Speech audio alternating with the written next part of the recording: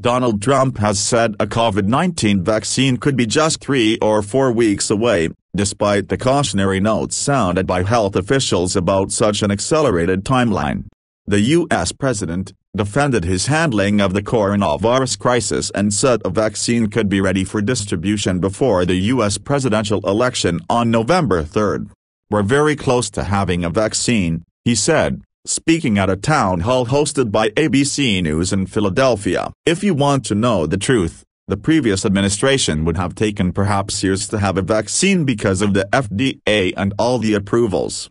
And we're within weeks of getting it, could be 3 weeks, 4 weeks." Earlier this month, top U.S. infectious disease expert Dr. Anthony Fauci said that most experts believe a vaccine would be ready by November or December.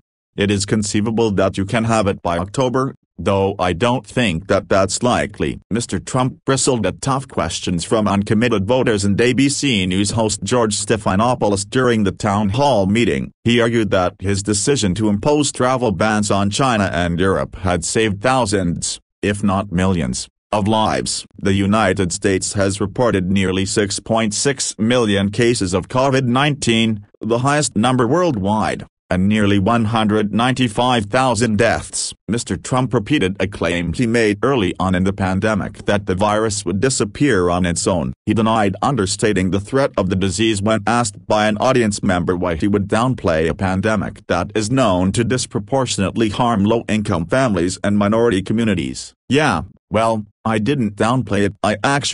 In many ways, I upplayed it. In terms of action, my action was very strong," the Republican president, who is seeking re-election, said. Mr. Trump also provoked mockery on Twitter when he spoke about herd mentality instead of herd immunity, a form of indirect protection from infectious disease that occurs when enough people have become immune through vaccination or previous infections.